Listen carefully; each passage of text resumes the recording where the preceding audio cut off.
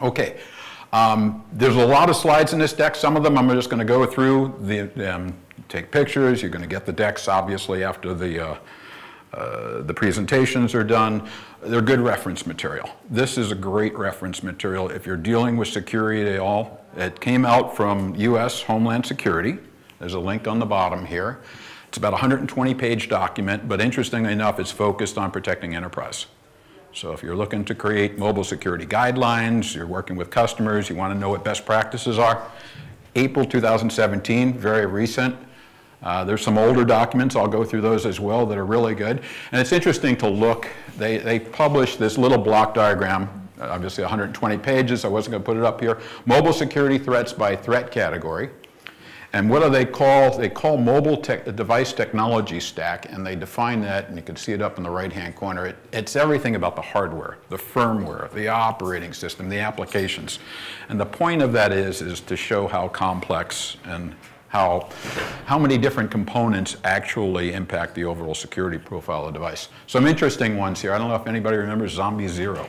Remember Zombie Zero? That was a few years back, where this was, it was actually, it was a scanning stack that was, trying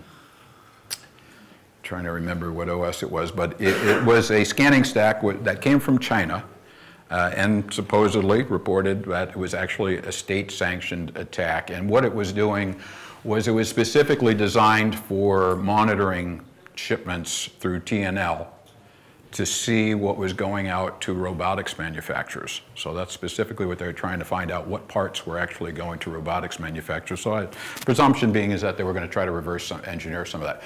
But it shows you the nature of the complexity of security. But look at the top one there, delays in security updates as one of the key mobile security threats by category. Exactly the topic we're going to talk about right now. Some great quotes. I always love quotes, and especially when you can pull them out of a document like that. The most important defense against mobile device security threat is to ensure devices are patched against the publicly known security vulnerabilities. That's exactly what this topic of lifeguard is going to be about. When making procurement decisions, enterprises should seek clear commitment from device vendors or mobile carriers that security updates will be provided in a timely manner. So we're going to talk about, when we talk about lifeguard, what it's really about is making sure that customers get periodic, predictable, and aggressive security updates. Exactly to that point. And when a device model is no longer supported with updates, enterprises should decommission those devices. So any idea what the security lifecycle model is for, let's say, not to pick on Google, Google's here, but a Pixel device? I mean, Google typically is the gold standard. It's 36 months.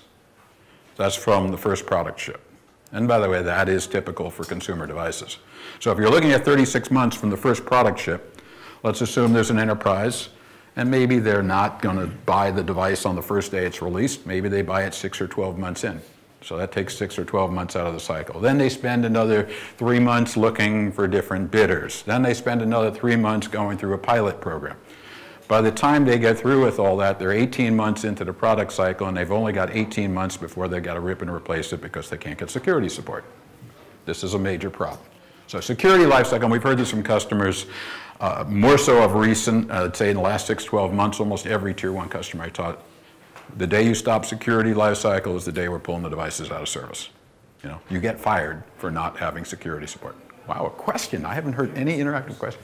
So my question is, why does Google does not support something like that? Okay, well, Google doesn't, I mean, by the way, Google's doing the right thing. And most consumer devices, I think, are doing the right thing. You think about what is the job of a consumer device? It's to provide very leading-edge technology on a very rapid cadence and a very rapid churn rate. Device manufacturers are Samsung. I don't know if Samsung's here, but Samsung doesn't want to extend the life of devices. They want to shorten the life. They would very much like to have you buy a device every year, maybe every 2 years. What we're trying to do here is to say that we're going to allow customers to keep the devices in service 5 or 6 or 7 years. I'm going to go through the details. But you know, that's what our customer base wants, which is very different from what consumer device manufacturers want. So they're trying to shorten it. We're actually going to elongate it. We're going to go through some of the details there. Okay, so who needs updates? So if I were a really, really good technical marketing person, what would I do? I would introduce a virus that shows why you need to do an update. Now, you guys probably know where I'm going. If you've lived in a hole, remember WannaCry. You know, it wasn't that long ago, a month and a half ago. So WannaCry was ransomware. The interesting factoid, now WannaCry worked in several different ways, but it started by basically having malicious content in an email or a PDF file, but then it spread using a worm, and it spread using SMBs, basically service message blocks. And the reality is it was remote code execution, but that's the way it spread. And guess what? If you go back and you look at March of 2017, Microsoft, what did they do? They had a patch for the SMB. So this was a known vulnerability. So the guys that got hacked didn't update. And that's exactly what I'm here talking about. So this was a perfect segue. And I don't have any giveaways, unfortunately. How much do you think was paid in ransomware in 2016? US dollars. $1 billion. So people paid $1 billion in ransomware. So ransomware is a pretty good business, you know. I'm not telling you to go out and start. Hey, Bruce said we should go make the WannaCry too. But the reality is, it's an attractive business, and you know, so $1 billion, not a bad thing. So you've got to be able to expect this. But in this case, in this instance, it was mostly preventable by just loading that March 2017 patch. This is another document, eye chart, lots of good things. The two documents that I'm going to tell you, kind of your homework, if you really look interested in security best practices. This is an older document, it's 2013, it's from NIST, National Institute of Science and Technology. But you'll see some of the things that I highlighted in the top, and it really comes down to, once again, best practice is maintenance. Get those security updates as much as possible. Okay. I always like to do some analyst data just to show you that this isn't something that we're only seeing. This is from VDC. VDC probably looks at our market more closely than any other analyst that's out there. So they did a survey of users specifically for rugged handheld devices. Mobile OS selection criteria, number 1, security, 55.1%. On the other side, you look at the challenges that are encountered through mobile, when managing and supporting a mobile workforce. Guess what? Number 1 was security. So A is it's top of mind, and B is it's a massive problem. So what a great opportunity, right? You look at even in the warehouse, and this one actually surprised me, because I talk to a lot of customers doing warehouse, and I say, well, we're a warehouse, we're a closed environment, we're not as necessarily conscious of security. The folks these talked to actually had security features, you know, mobile device selection criteria for warehouse applications, security features 49.1%. So once again, even in the warehouse. And this is where I usually get into that discussion where I get into this fallacy, right? Well, I'm running terminal emulation. I'm really not storing anything on the device. And then I say, well, what about dress code? And they're like, what do you mean? I'm dressed okay, right? No, it's not about dress. Dress code was an attack last year, in the middle of last year. And what it was, basically, it loaded a SOX proxy onto the device, and basically it used the device to get into your back-end servers. Now all of a sudden it's like, oh, okay, yeah, I'm not storing a lot on the device, but nonetheless, the device as a gateway to your back-end servers, that scares the heck out of everybody, right? And of course, no matter what you're going to do on that communications link, you've compromised the device. Even if it was a VPN going back, you're still going to get through that. So pretty potent stuff and pretty scary. So only the paranoid survive. I'm a big believer. Well, maybe it's part of my job to be paranoid. So we're going to talk a little bit about common vulnerability exposures, CVEs. That's the way vulnerabilities are reported. So you'll hear me use the term CVEs, common vulnerability exposures. And guess what? There's a CVSS. You can probably guess by the numbers and the color codes there, common vulnerability scoring system. And as you can see, it's low, moderate, high, and critical. You look at some of the things under critical. Remote arbitrary code execution in a privileged process. That's pretty severe stuff. Or you look at the other one I highlighted there, unauthorized access to data secured by the TE. But by the definition, the TE should be completely, it's a hardware security environment that should be very, very secure. So this is serious stuff, and that's what I'm trying to bring out here. When you look at something and you say it's critical, you should absolutely take heed to that. There is actually an online tool where if you have a vulnerability that you're kind of, hey, let me see what it's going to rank here. You can actually go through and it'll give you a quantitative number and you'll be able to figure out whether it's low, moderate, high, or critical. Okay, Android vulnerabilities. So let's talk a little about Android vulnerability trends. And just to be clear, vulnerability is not an attack, it's not a threat. I kind of like to look at vulnerabilities as kind of like an adjective and an attack being a verb and a threat being an entity, more of a noun. So always think vulnerability doesn't mean actually been attacked, and that's been some of the hype around some of the Android vulnerabilities, and the reality is Google will tell you many times is in the wild we never see those things, but you always see the headlines, right? 1 billion Android devices are vulnerable. So there's lots of different databases that track vulnerabilities. This happens to be one. Once again, the details on the bottom. And a little bit of an eye chart, but I took a period from January to April in 2016 and compared it to 2017, just to get a little visibility into what's happening in the trending. So the big red dot, the diameter represents the number of vulnerabilities as a percentage, or the critical vulnerabilities. And the smaller red dot, this is good, right? We've gone from that same period, big red dot, to a small red dot.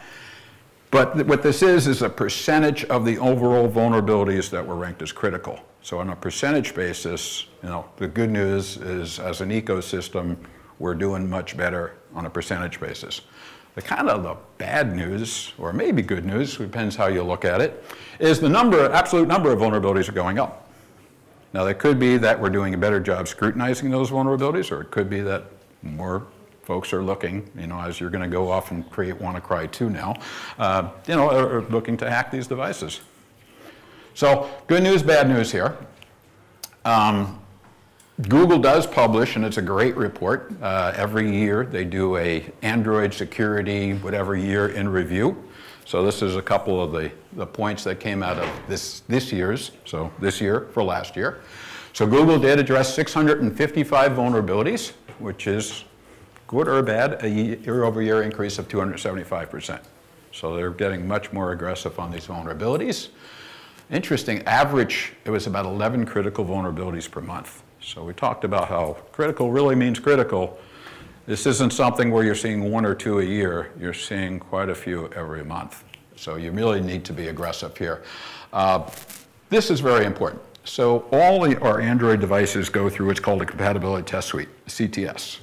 And it's a test procedure that's published by Google. The test procedures today, when we do a release and we go through our CTS certification, it actually now checks to see that the security updates are relatively fresh. Within 60 days. So we can't even release now new software without making sure that we have the patches up to a certain date. So that's a great governance, if you will, to make sure that things are actually moving forward. Okay, I'm going to go through this very quickly but I do want to make sure you understand the difference between what we consider CABO, corporately owned business only, and COPE and BYOD. So we break devices in the world to individual liable devices and corporate liable devices. Individual, you went and bought them. Corporation bought them. We then take those divisions and individual liable devices, we categorize them as personal only. You're going to use it for your personal purposes, or BYOD. It's both your personal and corporate device. Corporate liable devices, COPE, corporately owned, personally enabled. Okay, still got that dual persona, right? There's a work profile and there's your personal profile. The only difference is the corporation bought it and issued it to you. COPE, the corporation bought it and you're using it for business only. So that's the distinction. And we'll equate that, and you probably heard it in some of the other presentations, like device owner mode. That's device owner mode in the newer vernacular of Android. The key here is to understand, first of all, CABO is about 5 million units a year addressable market. That's it. We're very small compared to some of those others. You can see personal only is 960 million devices a year. So there's about 1.3 billion units a year. So we are very, very small. So the only way, and in the past we had Windows Mobile CE, and I was trying to go after that market, but that market is way too small to be able to amortize all the development costs. So we had to leverage an operating system that was really, truly successful across the board. Android was an obvious choice. You think about the devices that fold into each one of those different segments. Of course, our device is very much focused on verticals. This is the life cycles. So I couldn't find good worldwide data. I can tell you in the US, the refresh rates right now for smartphones is going up. You know, the old the new hardware is not that compelling anymore. So it's about 29 months right now, 29 to 30 months in the US. That's up from, you can see the curve here, about 24 months not long ago. So people are keeping devices. That's the consumer. Now, by the way, consumer manufacturers, they don't like to see that. They want the curve to go the other way, of course. They want to keep the churn rate going. For us, our surveys are showing that 51%, and this is actually about a year and a half old. I'm getting a refresh as we speak. I'm sure it's going to be much higher. 51% of the customers we surveyed are saying they want to keep the device in service 5 years or longer. And I can tell you the customers that I talk to, I usually get the, well, our policy is 4 to 5 years, but I know what's going to happen. We'll never throw them out. If they're still working, we're going to keep using them and using them and using them 7, 8, 9 years. You go to a Walmart, we've got products in there that are 15, 20 years old. So that's the reality. Just recognize that Cabo is different. You know, the desired life cycle is much longer than what you would expect on those other devices. From an EMM perspective, recognize that this really is looking at a lockdown. We're going to talk more about what lockdown means. There was another session on it, but I'm going to talk about it from a security perspective. And the risk profile is high. You know, this has got mission critical data on these devices. Okay, this is going to be a real quick one. I just wanted to give you some perspective of a typical consumer lifecycle model. So this is actually, it is based on Nexus, and Pixel is adopting the Nexus model. Basically, there's 2 years of over-the-air support, over-the-air updates. So when we talk about, I get the question a lot, how many operating systems are you going to support on a device? Typically, the Qualcomms of the world is what we call release plus 2. They do 1 release on a dessert, and then they do 2 subsequent releases. So we call it release plus 2. And by the way, for Google, and in this case Pixel, there's 2 years of updates.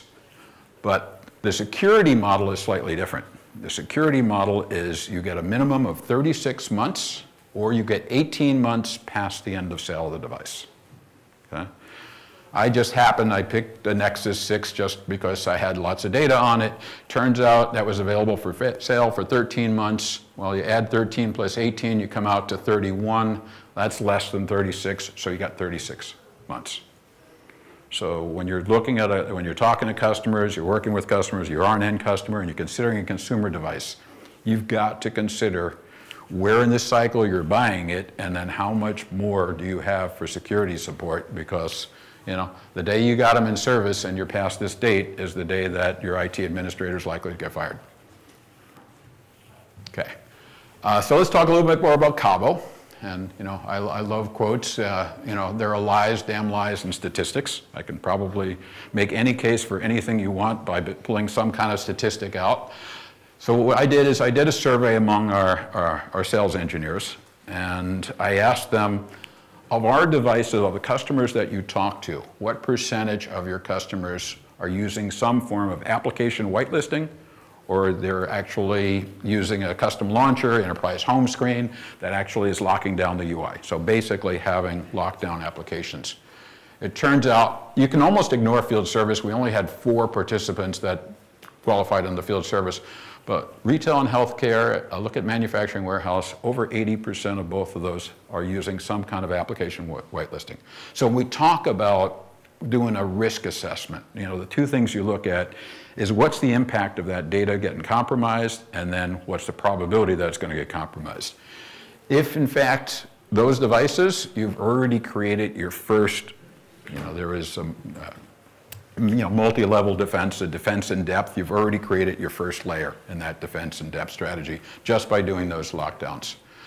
Restricting or blocking internet access. Now, We did this, I didn't like the way we did it, actually somebody modified mine, but on AOSP versus GMS devices, but you can see that 77 or 80%, 77 to 83% of the devices actually have restricted internet access. That means they're either going through a firewall or they have no internet access at all. Once again, we look at malicious websites, guess what? You've already created another layer in your defense in depth. So this is for Cabo. Cabo is different than lots of the other scenarios of COPE and BYOD. Even if you look at our shipments, just bare shipments, 75% of our shipments last year were wireless LAN only. So we look at MMS attacks, things like stage fright, lots of different ways to execute stage fright, but one of them was through MMS. Guess what? These devices didn't even have MMS on it. So as much as you want to make sure you protect the core, there are lots of things, especially in our market, that are typically taken advantage of to lock down the device and to control that periphery. Another interesting stat here was the fact that most of the customers that are viewed by the SEs still are not really in tune with the need for security patches. Now this was done before WannaCry, so it'll be interesting to go back and do the same survey. I bet you it's probably a lot higher right now. Okay, fun statistics. I've recognized that there's definitely beer centricity here. So this is to Joe's point about, I had to go back and Joe mentioned that was about 142 liters per capita in the Czech Republic. So I figured that's about 1.2 bottles per day. Now, of course, that's for every man, woman, and child. The US, I'm ashamed to say, we're at 0.6 bottles per day, but I am happy to say that I'm trying to pull up the US. However, I realize that the 5-year-old I'm only drinking 3 times the amount of the 5-year-old in the Czech Republic, so I still don't think this is that great. So anyway, so 3.6, I'll see if I can bump that up later tonight, but I'm still better than the US average. Google does provide, I hope you attended some of the GMS sessions with Andy and probably Chuck, and there are some very strong things in the Google security support.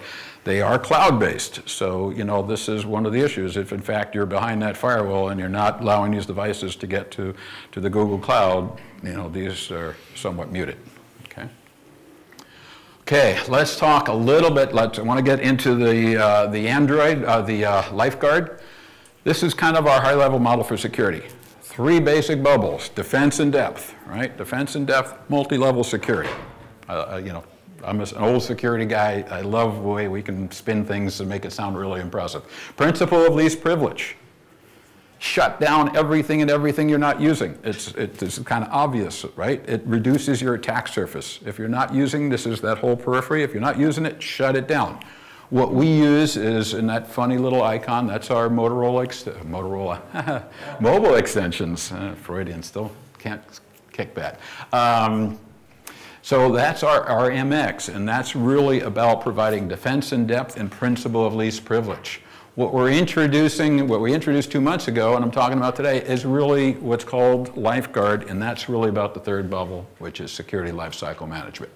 So those 2 are focused on mitigation, right? Controlling that periphery.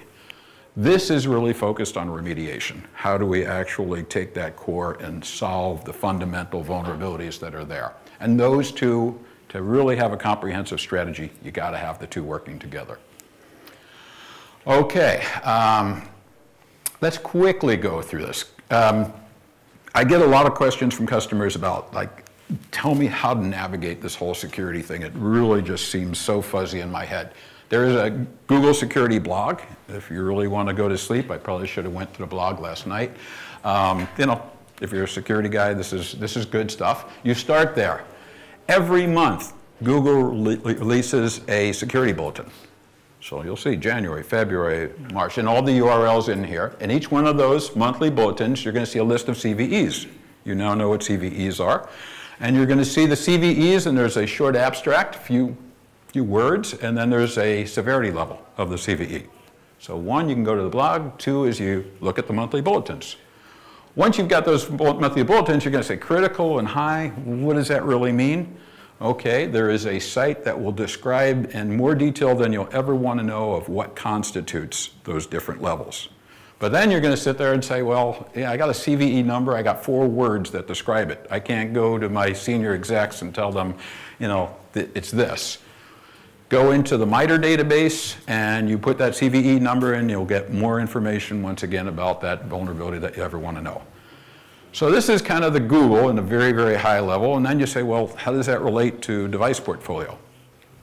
What you do is then you look at the devices you have in your portfolio. You then go into the Zebra portal, and you'll see a list of patches that are available for that specific device. In the description, what you'll see is typically a reference in the patch, in the release notes, to the security patch level.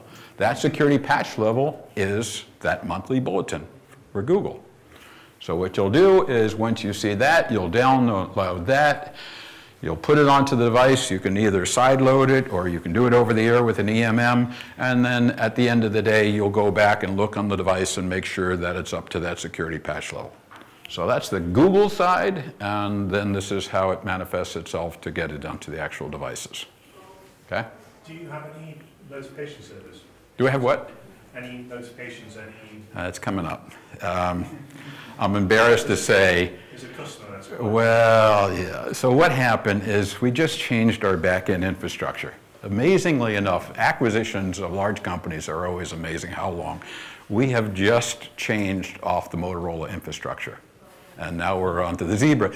In doing so, it's amazing, but IT actually, we somehow lost our notification services. So that is coming back online next week. And, well, that's the good news. I'll tell you the bad news. Remember, I'm not a sales guy, so the sales guys always cringe when I always say that. Is that right now it's not selective. So in the first release next week, what you'll do is you'll sign up, but you'll get notified on every security patch for every device. A couple of weeks later, what you're going to find is you'll be able to select your devices and whatever you have under management, you'll be able to. And we'll talk about even further than that. Then what we're going to do is we're going to move it where the EMMs can do that for you with a machine-to-machine interface, a RESTful web service that we'll be providing them. And then what we're going to do beyond that is we'll move into an analytics. Okay, so I'll go through a little bit of roadmap for a lifeguard. But great question. Another question? Or was that answered? Yeah, so I guess lifeguard is certainly unparalleled compared to the rest of the enterprise, like rugged space. It better be a lot better, otherwise I'm not going to be here next year. In terms of the consumer competition, where you might be able to get access to those Google updates immediately when they're released, how do we combat We're typically, no, so we are, our goal, and by the way, if you read Samsung, and I've read them all, nobody commits. Nobody says, we are going to guarantee we'll be X days. And one of the reasons, and there's a, if we get to it, there's a slide that shows how all this how this works throughout the chain. There are a lot of dependencies. Qualcomm, for example. You look at a lot of the vulnerabilities, they're actually at the SoC level. MediaTek, Qualcomm, and we can't dictate how fast Qualcomm's going to move.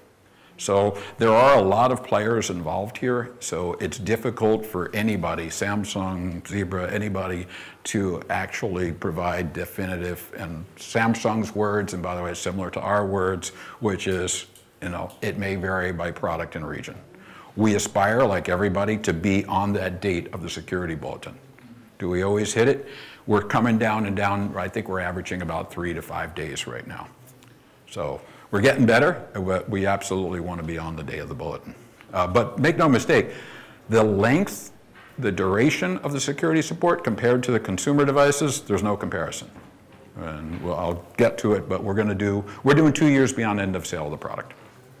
So if you know our products, we typically call our products like 33, 44, 55. The first number represents the years of sale. The second number represents the harder years of service. So a 55 product would be 5 years available for sale, 5 years available for hardware service. Under Lifeguard, those products will get 2 years beyond the sale date. So in a 5.5 product, you'd get 7 years of security support. Compare that to the 36 months. So we think the length is much longer. The aggressiveness, the consumer guys, especially the top tier, are pretty good. Okay, so perfect, actually, segue. How does this whole thing work? And it's actually amazing. This is a testimonial to Android should not work, but it does work amazingly well. You think about so you start off Android, there's a security team, there's an entire community behind it, there's research, there's the National Vulnerability Database, you've got the governments involved. This is great. So there's an Android engineering team that has to take all that input, and then by the way, there's a bunch of upstream components. They got to take that vulnerability information, they got to look at the upstream components, and then by the way, they got to work with all the silicon vendors, what we were just talking about. They've got to take that, bring it all together, and what they do is they put out a set of generic patches. Okay, this is great. I say generic because then every vendor has to go and put those patches into their builds. So we then take that, we and everybody else, all the device OEMs, we integrate it, we debug, engineering test, we go through the CTS and GTS, which is the compatibility test suite, and the GMS testing. We then actually have to get it certified, make sure everything is truly the way it should be. We then go through a release process, and we may or may not have to go through carrier approval. By the way, we do that for every device. We have to do that for all the different operating systems that we're shipping on those devices. And by the way, we've also got to consider if we've integrated other third-party applications into this whole model. Finally, at the end of this, there is the Google Security Bulletin, right? And we aspire to have our patches as close to that bulletin as possible. Every 30 days this happens. And just to make things amazing, is it happens across 200 manufacturers, 24,000 devices, 351 carriers, and 190 countries, right? Now, not every vendor actually does this. In a perfect world, every vendor should do this. There are very few that do. And you could imagine how, you know our portfolio. I didn't put all the roadmap slides. We have a very, very extensive portfolio of Android, some of them shipping on multiple operating system releases. This is very, very challenging, which is why so few people do it. So let's talk about Lifeguard, and then we should be just about out of time.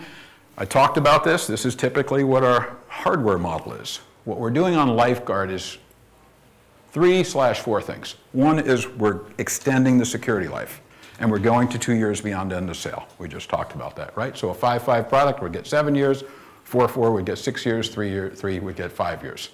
So that's number one. Number two is what happens when an enterprise transitions? There isn't an enterprise that I've talked to that sits there and says, when we get a new operating system, what we do is we just throw it out to all 10,000 devices and we hope everything works. Yeah, right. So there has to be a transition period. Now, most companies, there isn't a transition period. In fact, I don't know of any company that does it. What we're doing is we're providing what we call an OS transition period. So we'll continue to support the older OS, even though there's a newer OS release, for 12 months. So this way it gives the enterprise an opportunity, that 12-month window, to say, I'm still supported with security for 12 months, allowing me to transition to the newer operating system. It's a huge benefit. 3 is aggressive, predictable updates. Now, depending on the life cycle, 15 minutes, thank you. Monthly or quarterly, it'll be monthly or quarterly. Monthly and during when it's the current latest operating system. I'm not going to have time to go through all the details, but there are periods when in the latter stages it'll move out to quarterly. Those are the 3 pillars of Lifeguard. Extending the model, support, really logistics, support while customers transition, and then the aggressive, predictable updates. So this is the key element here. Now, all of those are for free.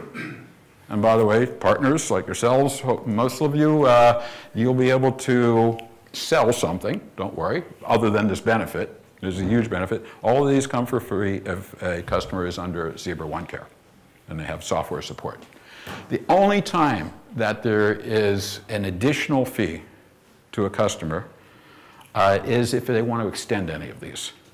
So amazingly enough, as long as this is, and we've already had customers already tell us, yes, we're going to go beyond, and it was a 5-year product. So 7 years you would think is enough. We had one customer in Australia said, we need to go 2 years beyond that. We need to go 9 years. So they already made us commit to providing the extended support model. So you can buy 1-year extensions for either extending the overall security life or extending the OS transition period. And we've already had customers, and even though this is just brand new, who said, okay, we definitely need to have that. So the OS transition period, right? Let's say customers on Marshmallow. We released Nougat. Okay, Mr. Customer, Nougat's the latest operating system. You got 12 months of security support on Marshmallow. Hopefully during that 12 months, you're migrating. Customer's like, you know what? I thought I'd be able to do it. I can't get over in time. You can, they can buy a 1-year extension, okay? And it's in the neighborhood, I think the list price is about $215,000 US, which for a major enterprise, if they're going to have, if they can keep their devices in service for another year, that's still, I've talked to a lot of customers, a lot of partners, and everybody still thinks that's a very reasonable price considering the benefits that they get. Okay, common lifeguard questions. Going to go through this real quick. Is it the same as MX? No. MX is really about the extensions. It's not about the life cycle model, which is what lifeguard's about. Is Zebra providing security updates after Google has ended security support? Absolutely. That's what this is all about. And is that really hard? Yeah. During Google support window, you know, it's still hard, as you saw in that little chart before, but it's doable. This is really hard. And we've got an entire staff, it's probably about 25 people now just doing this full time, that just sit there and work on security updates. We already talked about how they're installed. You can either sideload them, you can go over the air. Talked a little bit about that. Yeah, we hit those. Okay, I do get often asked about, hey, what do you see as kind of like best practice? And it's impossible to do one slide best practice, but you know, in short, customer, what do? You have to take an inventory, you have to understand your profile management for each of your organizational units, right? Because each OU may have different data that's more or less critical, different levels of impact, and they may have different policies provision. Some may be whitelisted, some may not be whitelisted. Some may have a completely shut down device. This is the key. The key is that customers now, and potentially with your support and service, monthly risk profile analysis. In which case, you've got to now go through all those vulnerabilities, right? And there's typically about 35 a month that come out. Got to go through every one of those vulnerabilities. You've got to do a risk profile analysis against all the different organizational units, the different policy configurations that are there, the different vulnerability, the data that they're storing, the impact to business. You know, is it going to disrupt my business? Am I going to lose productivity? Am I going to damage my reputation? You know, some of these things are very, very significant. You know, you've got to look at these mitigation policies. You've got to see whether these CVEs are even relevant. You know, if it's a MediaTek vulnerability and it's a Qualcomm architecture, they may not even be relevant. Finally, then you go into the patch and discovery phase. Okay, I got to find the patches. Once I identify what patches I need to install, I go look for them, and then I go through my process for getting these tested, validated, make sure it didn't break anything. Sometimes, you know, we've all lived that. Sometimes the cure can be worse than the disease. We've all sit there and cringed when you ask for the update and you say, yes, please don't break anything, please don't break anything. Yeah, let me know how that works. Okay, so this is kind of where lifeguard's going. You know, Q317 is just about getting all our infrastructure, getting as quickly as possible to those security dates at the bulletin. We just talked about having either a RSS notification, just resurrecting that, as embarrassing as that is. And then what we'll do is, to be announced, I can't give you all the details, there will be a RESTful web service, so we'll provide a machine-to-machine interface, so an EMM can then actually obtain the information about the vulnerabilities and provide IT administrators policies for how to best provision those. After that comes the security analytics. So that'll allow you, so basically it's make it work, make it easy, make it smart. Seems pretty logical, right? Okay, so conclusion, you know, security life cycle, it's time to stop, you know, sort of those 32, 33% that customers that, yeah, we really care about it. It's time to stop that. It's time to really become more vigilant, more proactive. It's time to institutionalize a lot of your policies for patch management. Always consider mitigation or remediation, right? And that's one of the things that by doing both MX and Lifeguard together, we think we've got an extremely powerful combination there. Always consider Cabo. Look at the lockdown mechanisms that are coming, that are available in MX, that are available in Enterprise Android. For app developers, and I know there's a large segment of you that are app developers, look, just looking at the CVEs, go look at the CVEs, and there are basic things that can be done to really harden your applications. And for an application developer, I would ask and suggest that when you see these support models, think about offering to your customers extended support for your applications. So that if we've got a device out there that's 5, 10, 5, 8, 9 years, guess what? You can tell the customer, we are going to support you for that same. And I've already looked at Google Mobile Services, typically goes out for about 5 years, 5+ years. We talked to most of the EMMs. Most of the EMMs are going 6, 7 years.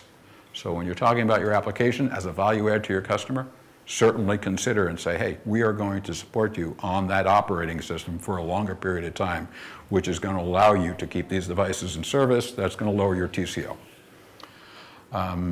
Yeah, simple things. You look how many threats are, simple stuff like an integer overflow or buffer overflow, right? It's just amazing, and remote code execution from there. Okay, questions? Yes. Maybe a basic question. No, there's no question. Oh, there is crazy questions. I'm not going to say it. Mitigation and remediation.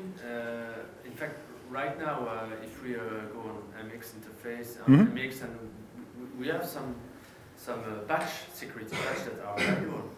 Do you have patches that? For the OS, we can take the last OS with the patch and information. Okay, so a couple of things there on the patches. When under Lifeguard, those patches require you to be on the latest maintenance release. And we spent a lot of time wrestling this back and forth because a lot of customers want to lock in on a specific code base and don't want a maintenance release. But on the other hand, we couldn't go and validate every security patch on every incremental maintenance release. So I'm not sure this addresses your question, but just recognize that when you do a security patch, it's validated for the latest maintenance release. So if there was maintenance release 1, 2, and 3, and we came out with a security patch after maintenance release 3, customers got to be on maintenance release 3. We're not going to validate it for 2 or 1. So there is a little bit of a forcing function to tell the customer he's got to be on that latest release. Because right now, if we want to, if we have a TC51 and we apply an update of the OS and we get all the patches, so we don't have Zebra Lifeguard right now. But well, we have this capability. No, you will have it. Any device that's under Zebra OneCare, you'll get it now. This is already institutionalized. The update rate, okay, we're still 3-5 days, but we'll be better than that. But yeah, this is already for TC51, Lifeguard is already in place. So you'll be seeing, actually the TC51, there's a new patch, the June patch I think is coming out, I want to say this week actually. So you should already see these patches. Any other questions? Yes? Can you elaborate on the M2M aspect? Yeah, so you think about all the information that is available. So let's take a scenario. You're on an EMM and you're sitting there, well, right now this is a somewhat manual process. I mean, it's really manual without the notifications. I've got to go look at the Zebra website, I've got TC70s, okay, nothing, okay, I'll come back tomorrow. That's not the way it should work. Notifications are coming next week. Okay, now I get notified. Well, okay, it's still a manual process. I got to go, I got to download it, I got to provision it, either sideload or using it over the air through the EMM. The right way and the ultimate end state for this should be that the EMM, through a RESTful web service, should be able to, the EMM has visibility into all the devices in the portfolio, should be able to take the device information, go query the Zebra portal and say, hey, I've got TC70s. They're TC70 model XYZ. Oh, we provide back, through that machine-to-machine interface, oh, by the way, here are all the patches available for that. And by the way, we'll identify the severity of all the different vulnerabilities, because you might want to create a policy in EMM that sits there and says, you know what, don't tell me about anything that doesn't have a security critical patch. Or don't even tell me if I'm a retailer, don't tell me about anything other than critical during my blackout, my peak season. So we want to enable those types of policies. When we go beyond that and we start talking about security analytics, that's really about saying, looking at the profiles of those devices and saying, well, guess what? You may be application whitelisted. Well, that vulnerability starts by loading a malicious application. You may already have your first layer of defense in depth in place, in which case, from a security analytics standpoint, we might actually tell you that, okay, it's a critical vulnerability, however, you've already got something in place that would give you some safeguard. Okay? Yes? Oh. Will there be some time that over-the-air updates will be available for zero devices without using MEM? Will there be a direct way to do it? Yes, yes. That's coming in with the... Because not everyone is using MDM or absolutely. With that RESTful web service, there will be a way of doing it outside the EMM as well. And special like things, even in the staging process, but then you'll be another way of doing it so that if you don't have an EMM, you can get the updates as well. But you still have to have it under a service agreement. Okay. That's the one requirement. And that's different in a consumer world. Once again, here's where the sales guys will usually cringe. You know, the consumer devices, I'll say one thing that is, you get it for free. Here you have to be under a service agreement. Okay. Yes? When you release a new patch, does it always include previous patches? Yes, yes, great question. I'm sorry I didn't mention it. These are always cumulative patches. We learned in the past, we had a lot of issues where, oh yeah, now you got to go back and load patch 1, 2, 3, 4 so you can get 5. Now this time, if you load 5, you're going to get 1, 2, 3, 4 that'll come with it. And there are ways, it's protected, to actually back rev the patch. So if in fact, when you're going through that cycle, I've tested it in the lab, uh-oh, the application's working a little funky here, let me go back, you know, stuff happens, so you will be able to go back as well. Yes? Does the page always reboot and it's not running installation like APK?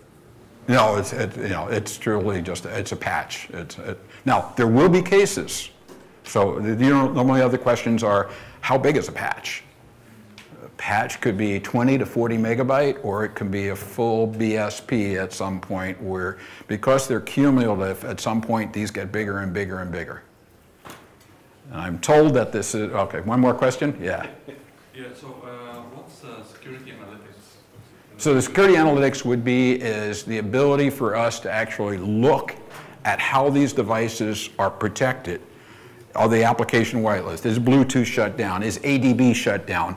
And then take a look at the vulnerabilities and say, are you still vulnerable or are you not vulnerable? So to put some intelligence, because customers don't want to, they resist doing it, just like all of us. We don't want to press that key. Customers are the same way.